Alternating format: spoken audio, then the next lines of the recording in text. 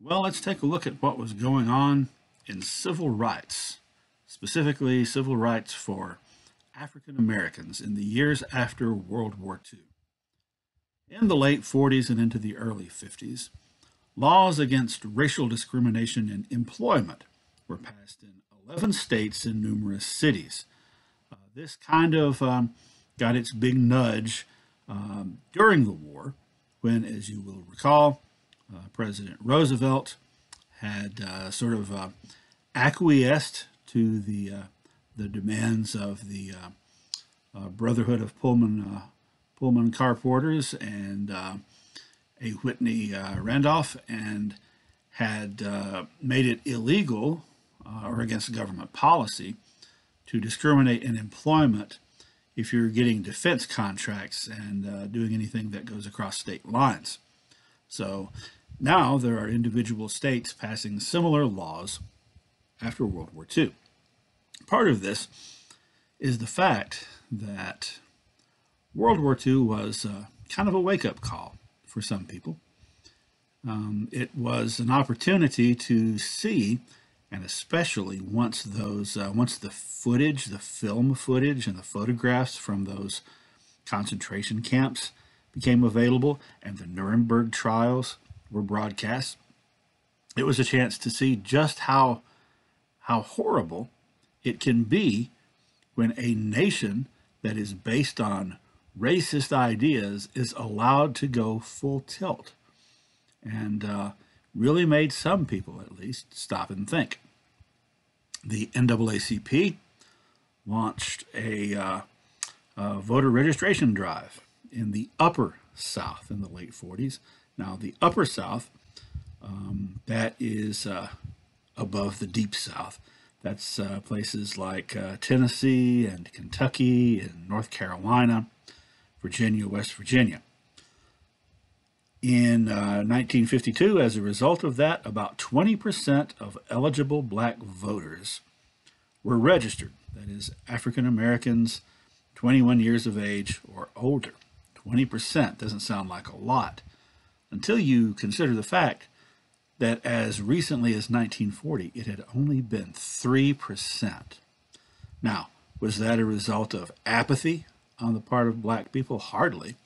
Rather, it was a result of the fact that it's a combination of you're taking your life in your hands if you're black and you registered to vote in the South in the 1930s, and you also were probably very cynical and pessimistic about your vote really counting or mattering that much, so it might have seemed like you were risking your life for next to nothing. So that's a pretty big improvement, 20% by 1952. In that same year, 1952, for the first time since statistics had been kept, and statistics started being kept in 1866, the year after the Civil War, there were no lynchings. Now, that's not to say there might not have been some murders, but there were no lynchings, no mob action killings. So that's pretty significant. However, and we're going to be seeing how in the late 40s, early 50s, there were several moves forward in civil rights. But by 1952 and after that, it had kind of cooled off, because that's kind of the way that it's kind of the way we are as Americans. We have short attention spans.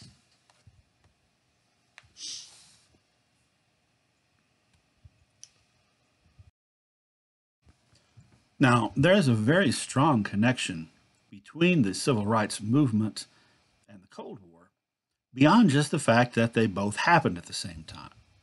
So take a look at this map that we've looked at before, that has all those countries that initially, at the beginning of the Cold War, or once they became independent and decolonized, were independent countries that weren't on either side.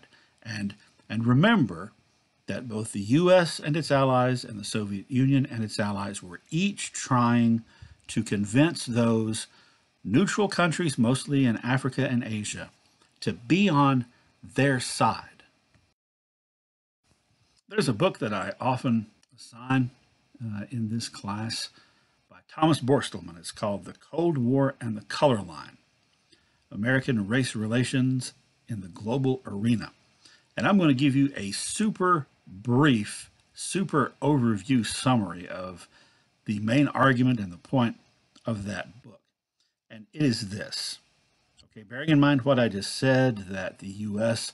was trying to appeal to all those decolonized new countries to be on the American side, not the communist side.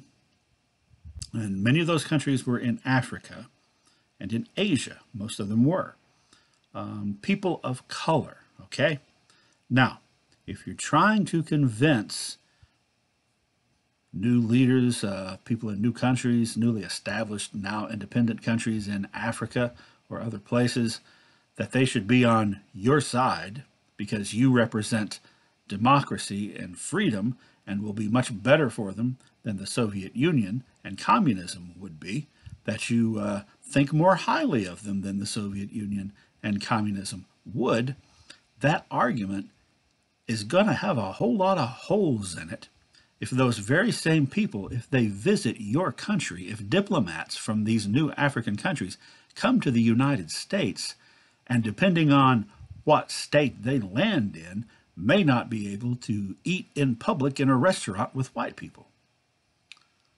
You can see how damaging that would be to the argument that the Western Bloc represents freedom and democracy.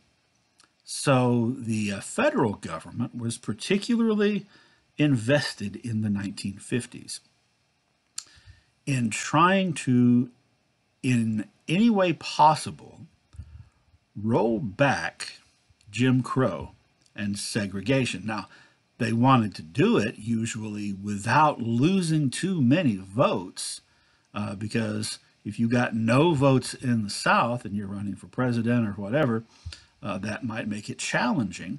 But at the same time, you definitely, if you are Harry Truman or Dwight D. Eisenhower, who both came from states that were segregated, you want to be able to make some changes so that you can be more successful on the world stage, because it really makes America look bad.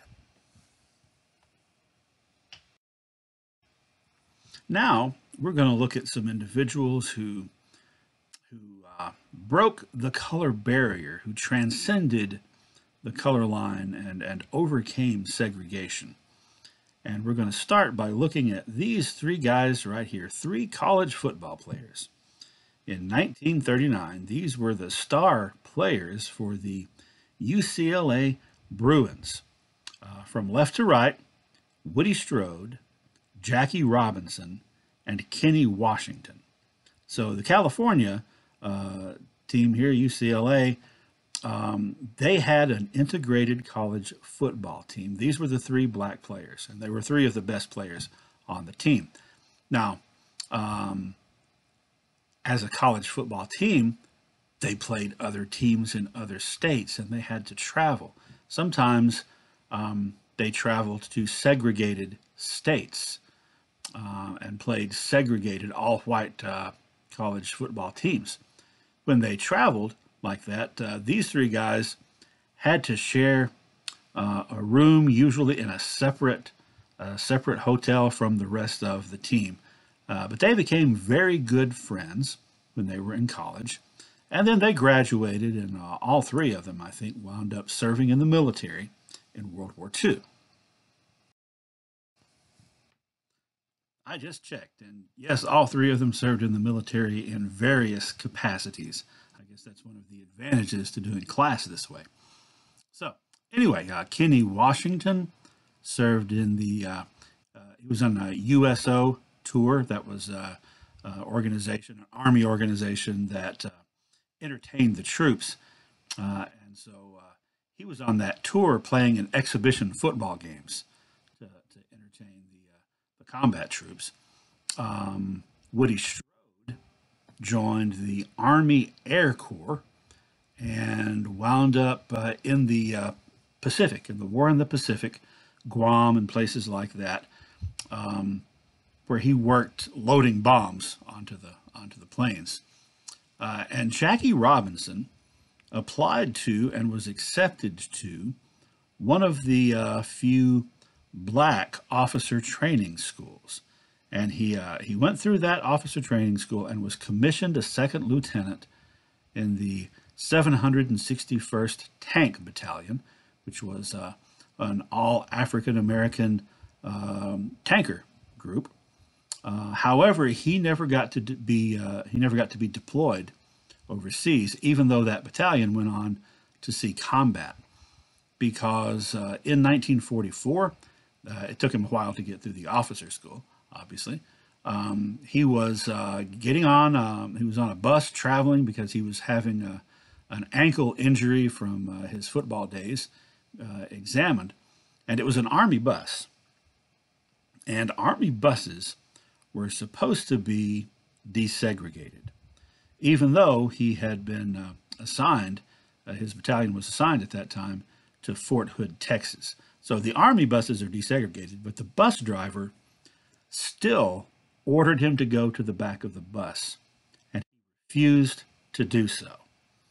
He refused to do so and was brought up on charges of insubordination. Eventually, that was kind of argued down, and it was just basically it went on the record that he was argumentative with the bus driver and the investigating MP, military police. So as a result of that, he didn't get to continue in the tank battalion and in the war.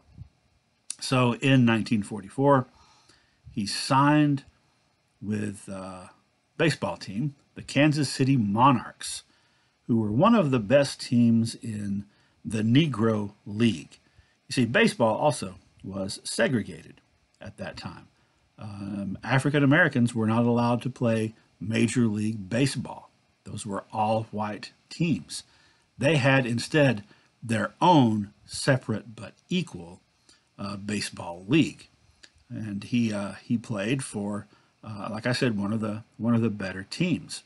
In 1947, the owner of the Brooklyn Dodgers, Branch Rickey, had decided that he was going to integrate his team. He was going to start opening his team up to black players, which no one had done before in Major League Baseball.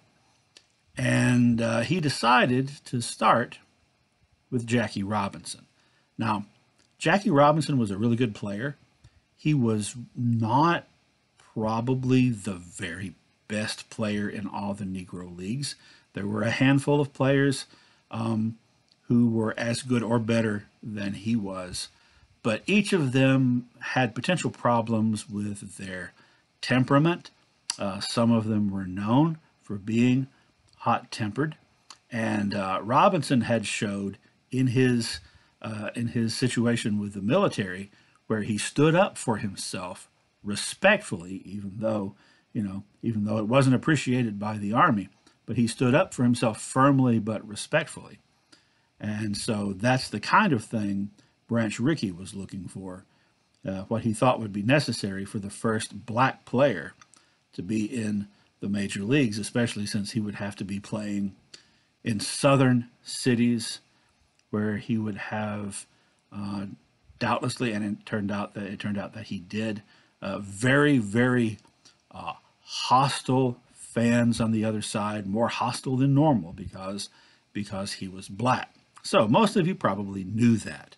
Most of you probably knew that Jackie Robinson was the athlete who broke the color barrier in Major League Baseball. You may not have known it was 1947, but there you go. I'm telling you right now, it was 1947. And you probably thought that that's where our story was going to end, but it's not. Because the question arises, mainly because I'm making the question arise, what about the other two guys? What about those other two athletes, Jackie Robinson's college football teammates from the Bruins, Woody Strode and Kenny Washington. What about them? Have you ever heard of them? Well, you should have. And that's why I'm making sure that you do. Okay, so Woody Strode and Kenny Washington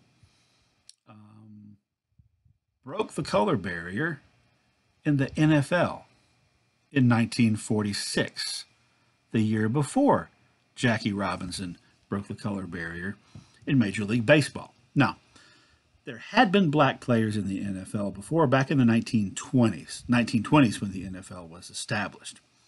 However, by 1933, there were none left. There had only been 13 total. By 1933, though, there had been an unofficial color line. It wasn't a written rule, but it was an unwritten rule that black players were not allowed.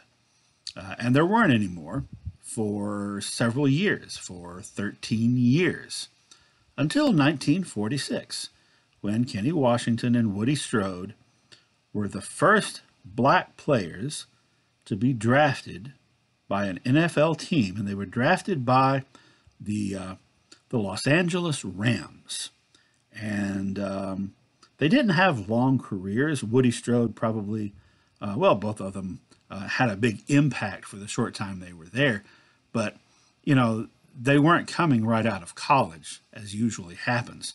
They had gone from graduating college to serving in World War II to Woody Strode had to work for a while as a professional wrestler. Kenny Washington played for various. I think he played for the Canadian football team for a while. So they were up in their late 20s by the time they actually got to start. But nonetheless, they played, each of them, for 2 or 3 years, I think, and made an impact. But the biggest impact they made was just the fact they were playing, and they were African American. Now, they get forgotten. Jackie Robinson deserves a lot of credit for what he did. Absolutely. I don't want to take anything away from Jackie Robinson, but these guys deserve to be recognized as well. Now, Woody Strode actually strode through American pop culture in other ways after he retired from the NFL.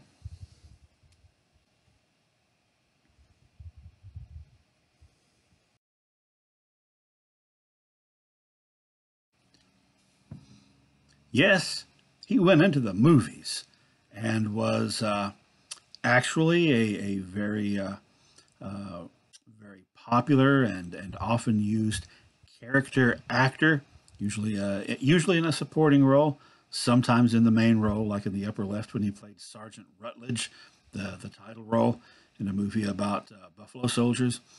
In the upper right, you can see him as a gladiator fighting Kirk Douglas in Spartacus, all the way down, all the way up to the 1990s when he was in his 70s, I think. He was still making action films. Now, if Woody Strode were to come up on a test, the main thing I want you to know about him is not that he was a movie star, not that, hey, Woody Strode, yeah, he was in a movie with John Wayne. No, I want you to know that he's one of the two guys who broke the color barrier in the NFL and that he then became a movie star.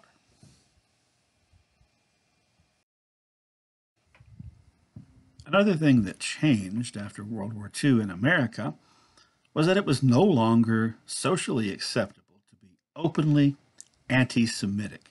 Now, remember, back in the early days of Henry Ford and Walt Disney, anti Semitism was so common and so accepted that it didn't seem the least bit unusual to see it expressed in public. And also, that contributed to, in the 1930s, quite a few people, not a majority, but a significant number of people in America actually liking Hitler, right? And supporting Hitler until the whole World War II thing happened and the U.S. got involved, and those concentration camps were discovered. So all of a sudden, that fact, the way that people had viewed Jewish people, was very, well, it was embarrassing, but it was more than that. It was very disturbing. And it started to be addressed publicly. Anti-Semitism started to be addressed publicly, not expressed, but addressed. And actually, in 1948, two different movies, big budget Hollywood films, addressed anti-Semitism in America.